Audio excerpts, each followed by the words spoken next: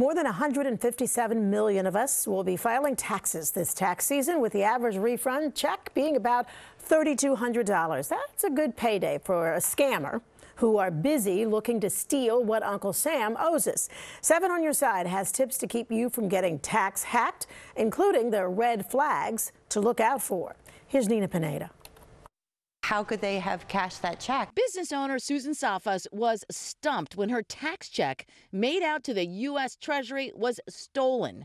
But what happened to the Long Island taxpayer is very common. We have to be very, very careful because they're out there trying to do everything they can. Former New Jersey Consumer Affairs Commissioner, now host of What the Hack podcast, cybersecurity expert Adam Levin warns scammers are using artificial intelligence for deep fakes like phony phone calls. Even if the caller ID says Internal Revenue Service, hang up, because it's not.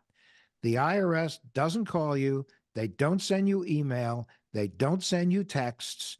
That when they initially reach out to you, they reach out by way of snail mail.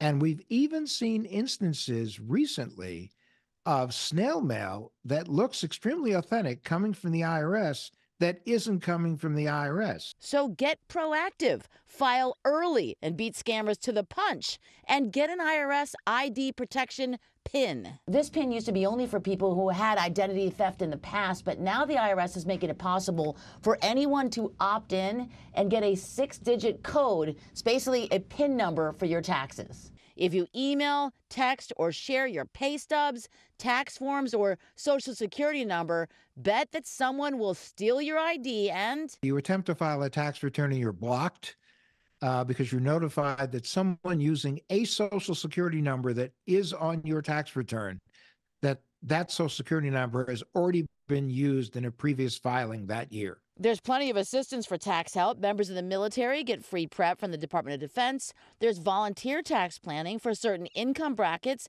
and no-cost counseling for the elderly. And New York is also part of a new IRS pilot program where you can file directly and electronically for free. We put all of those links right here on our website, ABC7NY.